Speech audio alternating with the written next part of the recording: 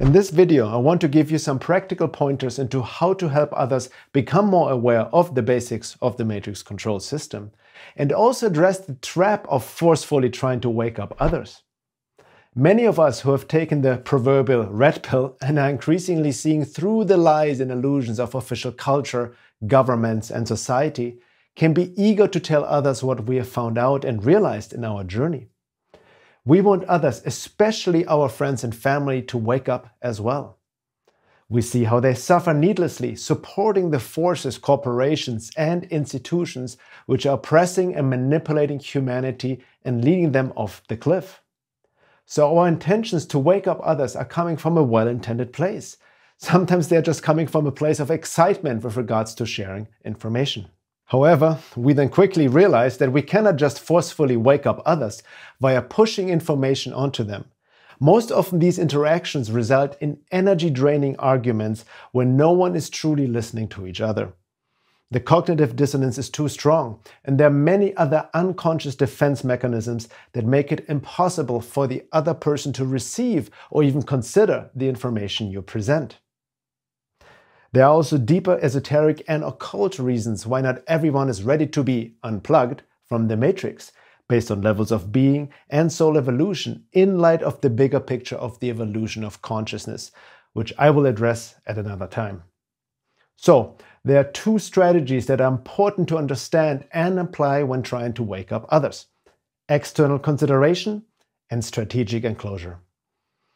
External consideration means adapting to the general worldview and beliefs of another person, and thus not pushing information onto someone who didn't ask for it in the first place. It basically means to meet them where they're at and not talking down on them, so careful of coming from a place of superiority. The trap of superiority is very common among many self-proclaimed truth seekers who look down on what they call the herd or sheeple. It means their ego has hijacked their awakening process, which keeps them ironically trapped in the matrix, for they are occult forces who feed off of this form of self-importance. Many of us can easily slip into this trap at the beginning. Sometimes the approach of external consideration involves supporting other people's illusions, because they are not ready to hear the truth, let alone be assisted in becoming unplugged from the matrix control system. In esoteric terms, giving without sincere asking is a violation of free will. It may interfere with the soul lesson and path of the other person, which is not for us to determine or judge. Everyone needs to learn certain lessons for themselves, even if that entails long periods of suffering and struggle. In this context, we cannot do anything for another person nor save them. As Gurdjieff once said, if you see another man fall down when he must walk, you can pick him up and help him initially. But although to take one more step is more necessary for him even than air, he must take this step alone, impossible for another person to take it for him. In other words, you can't help people who are not willing to help themselves. If they are not engaged in the process of sincere self-work and earnestly seeking truth for themselves based on their own inner call, it will most likely be counterproductive to engage with them by providing a contrasting point of view. The asking part of the equation doesn't have to be verbal in nature. It depends upon the situation and context. On the other hand, not every asking cue is sincere, so trusting one's intuitive hunches regarding what to share and what to withhold is important. In my experience, simply being curious is not always a sincere form of asking. The more you are engaged in sincere self-work, unaware of your own triggers, shadow projections, and mechanical reactions, the easier and more effective it will be for you to apply external consideration, without your unconscious stuff getting overlaid on the other person, and the more powerful and constructive your impact will be. But again, every situation is different and specific, and no general rules apply. Most often it's a process of trial and error. Now the second part, strategic enclosure, relates to having a strategy with regards to how to present information that may challenge another person's belief system. Sometimes it's more productive to remain silent than to drop knowledge bombs on an unsuspecting mind, let alone trying to convince another person through argument and debate, which most often only creates the triggered emotional luge for the occult forces to feed upon.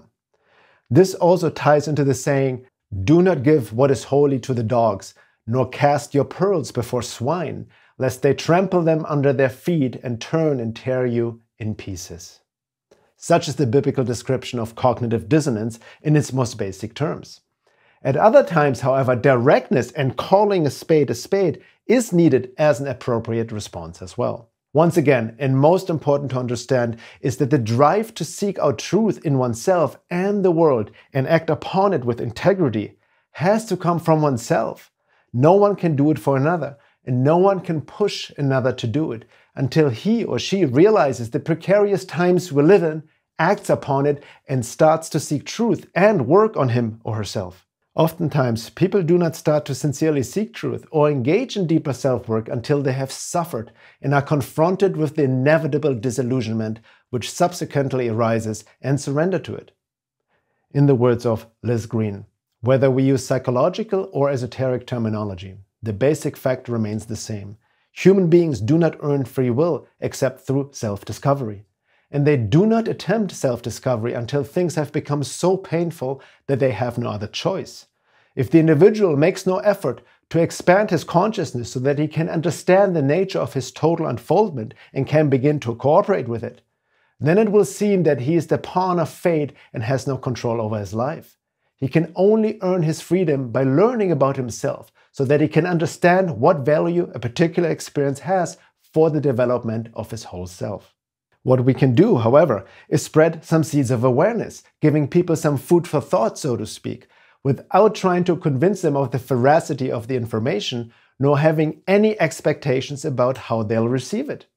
For example, you can make some hints or provide some selected information and then observe how the other person reacts before giving more, or the person may be even inspired to look more into it themselves. Some seeds sprout, some never blossom, but never underestimate the butterfly effect over time. Once again, though, each situation is different, which goes back to external consideration and strategic enclosure.